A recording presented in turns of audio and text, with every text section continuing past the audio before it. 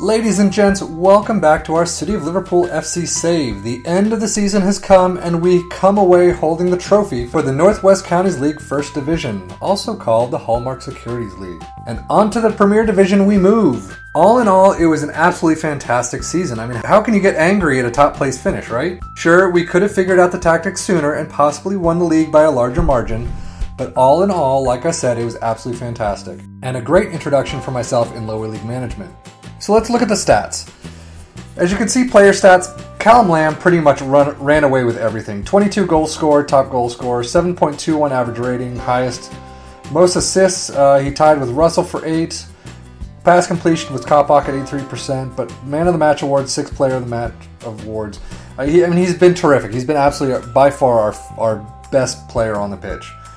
Now, in terms of the team stats, 42 games played, 66 goals scored, 4th highest, 39 goals allowed, which is first. I'm not sure if that's first is the best or first is the worst. But 45 yellow cards, 1 red card. Average attendance, my favorite number, 33. Gotta love that, that's funny. But if you go to the Northwest County League stats team overview, you can see least conceded here is 39. So I'm guessing that first means the best. 39 is pretty good, so I'm pretty happy with that. Games without losing, 4. I don't understand that. And somewhere there's a games won in a row, games scored in a row, games without scoring, no. So games without losing, 7 for backup. Games won in a row, 3. But I don't understand how that's possible considering, unless it's the last 3, that's the only thing that makes sense considering schedule. I mean, look at this. 1, 2, 3, 4, 5, 6, 7, 8, 9, 10, 11 games in a row, all in the first division. So I'm guessing, I don't understand what that stat means. That makes no sense. But anyway, we did fairly well. We won the league, obviously. That's the best, the best you can hope for. Transfers and contracts. So let's go home. Let's go to our squad. We did sign a couple of players to contracts, or not new players, but to contract extensions. Now the first is one that I've been complaining about, and I actually lost money on this deal. But Root, James Root, he kept frustrating me because I didn't know what to do, and he wanted €45 a week. And to me, I was thinking that's a little too expensive. Unfortunately, as I'm starting to realize, getting into the Premier League, or Premier Division, is going to be more expensive. I signed a player that I'll show you in a minute, a new center back for, I forget what it was, but I think it was like €65 or €70 a week. So finally, I said, screw it, I can't seem to find a striker that I want. So I ended up I extended Root's contract, €55 a week. I had to suck it up. I lost €10 a week on that deal, but his value. Look at that, 4.6 thousand. So if someone wants to buy him, he's going to be He's going to be pricey. So we signed Root to a new contract. We also signed Parker to a new contract. Another person, I could not find a goalkeeper to replace either him or Gold, and at €30 a week he was a deal. I mean, I had to sign him up. Gold is definitely still going to be the first choice. Parker's going to be second, but they've been a fairly good pairing, so I've been happy with that. Kelsey Rogers is another one I've given a new contract to. There he is. €30 a week. He has, obviously he's been very average in the Northwest Counties League, only 2 games, but the under-23s has been doing fairly well, and my assistant manager keeps saying this guy is going to be the best in the Premier Division. So I did end up giving him a contract. He can play attacking mid center, which is what I need. So he's got a new contract, and hopefully he'll get some good game time next season. And now finally, the big signing of this season, so far at least. I have no idea how to pronounce this guy's name. Obaye Daly is all I'll call him. He is absolutely fantastic, but he is earning £70 a week, or €70 a week, so he is definitely on the pricier side. Funny enough, his value is less than what Root is. But he's only a defensive center back. That's fine. I have no idea how I'll line up next season. Do I line up with a 3 at the back? Because I do have him, Hancock, and Edgar. So I'm not sure how to deal with next season. Or do I just do a lot of rotation? Hancock, like I've said, has been iffy in the past. So maybe he sits on the bench for a little while and Obaye Daly comes in. But we'll see. We'll see how it all works. So now really the only thing that I'm missing is a true attacking center mid. And that's going to be what I'm going to be working on next. So we'll see how that, what happens with that. So basically, I have played up through the end of June with the new season starting. Preseason has already started. I've got to get some games in there and all that. But just so you know, so I will be looking for an AMC at some point. End of the season awards. You can see Callum Lamb again, 75% player of the season, with Root at 10% and Mifsud at 9%. And Edgar gets the goal of the season. You'll see that it's the home game against Silsden where we won 3-1. Let's take a look. So here you have Lamb, who lays it off to Rose, backs it back to Kopach, over to Edgar, who just lets it fly. I have no idea how the keeper missed that, but into the back of the net. It was definitely a fantastic goal. Can't beat that one. Callum Lamb was obviously the signing of the season. Everyone loved him at free, and he's also the youngest player of the season at 19, or young player of the season, I should say.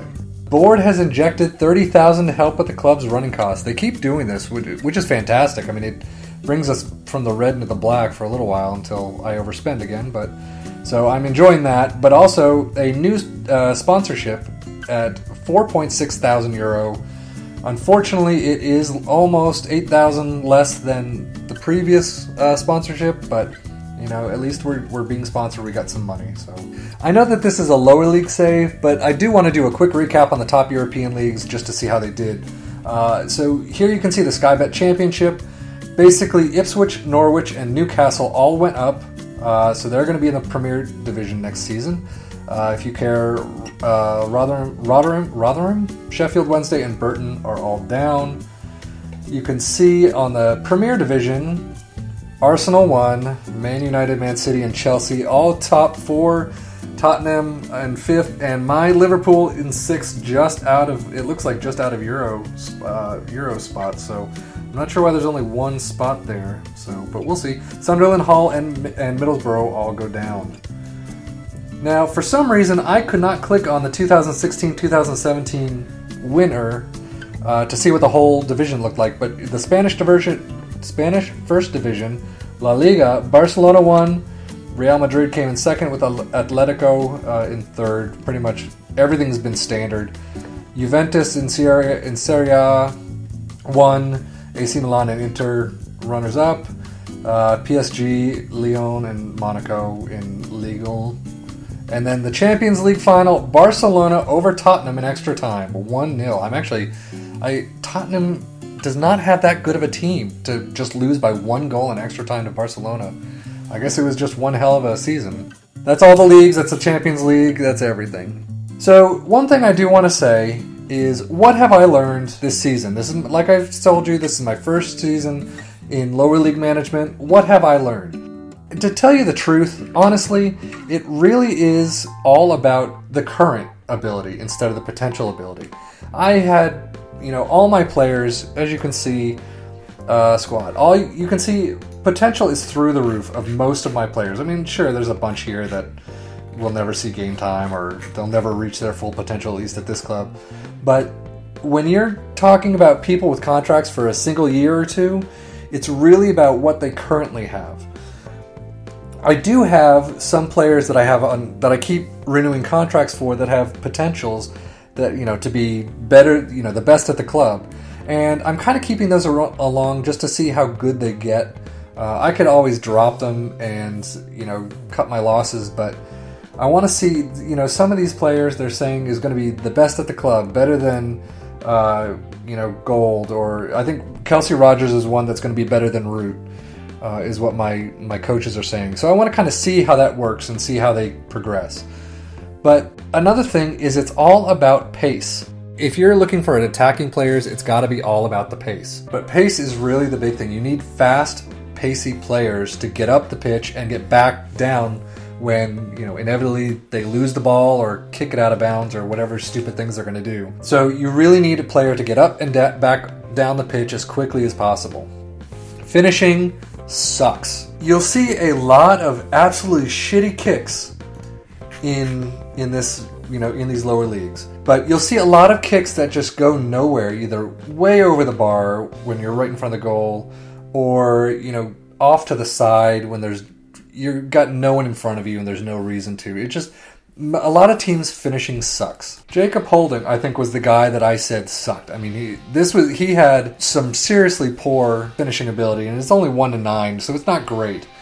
But these guys, you've got to expect that they have no idea where to kick the ball at most times. They could be in front of the goal, and they can just they're going to sky it or they're going to boot it elsewhere, and it's going to go nowhere near the goals.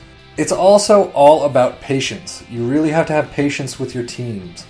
My team, I just lost patience with, and I was getting very frustrated because the schedule, you go 2 games and a win, and then a loss and a draw, and 2 games and a loss and a draw and a loss. I mean, it was really all over the place. I kept tweaking the tactics to try and figure out what was going on, and then finally, after ignoring Tom Spirit every single time, finally said, you know what, let's try it. Let's go with the 4-4-2 diamond formation and just see how it works. And in the end, you can see how it worked. 11 in a row, then Daisy Hill, and then, 3 more. So it really is all about patience, trying to figure out what you want to do and then trying to tweak it to do it well. Always listen to your coaches and work from there. Again, Tom Spirit, he wanted the 4-4-2 diamond tactic. I ignored him for the longest time, and then finally I went with it. The only things I still have kind of not listened to him is he wants structured a lot versus flexible, counter versus standard or attacking. And while I normally would start off with what he wants, I then kind of switch it, sometimes in the first half, to attacking when I know that we have the better players, we have the better squad. So I kind of threw it to attacking more often than not, and kind of ignoring his mentality and team shade comments. But the 4-4-2 diamond was what worked in the end, and that's what I kept with. So you do need more players than your average Premier League team, but not too many.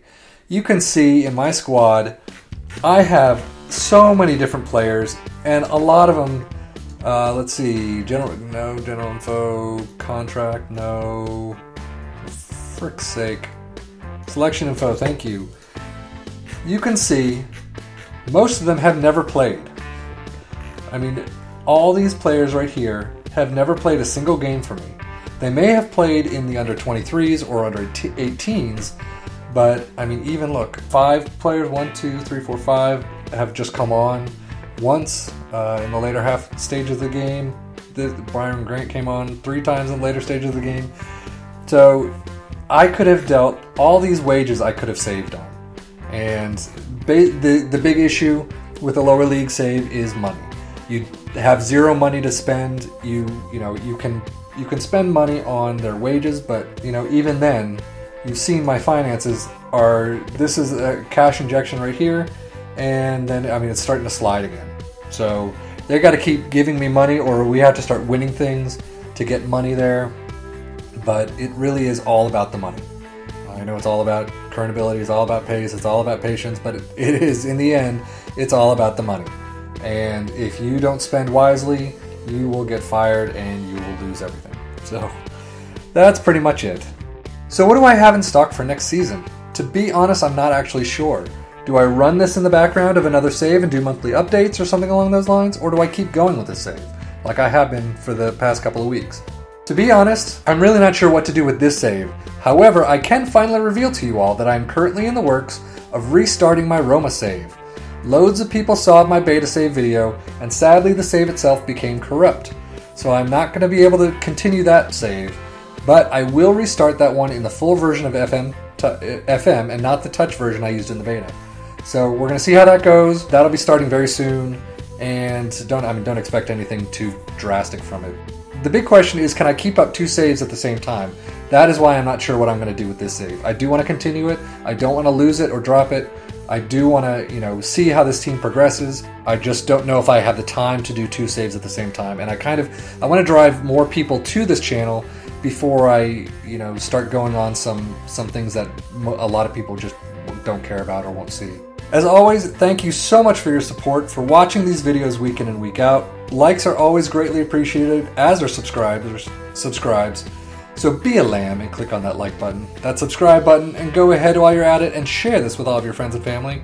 And I hope things go as well for the real city of Liverpool FC as they have for our save. For right now, I believe they're sitting in second in the Hallmark Securities League, so hopefully they can win promotion as well. I'm really rooting for them. I can't wait to see them in the Premier Division next season. And let's hope that the big things are in store for us as well next season. Take care, and as always, enjoy.